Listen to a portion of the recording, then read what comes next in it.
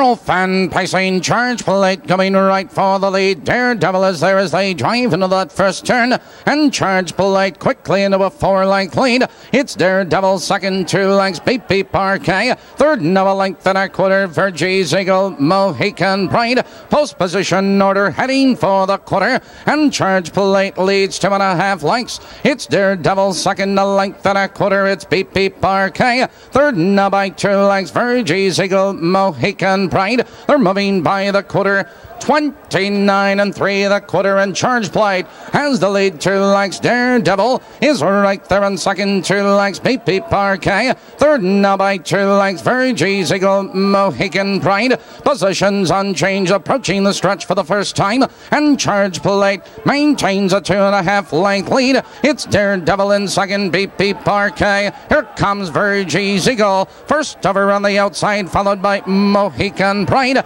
The field's halfway home.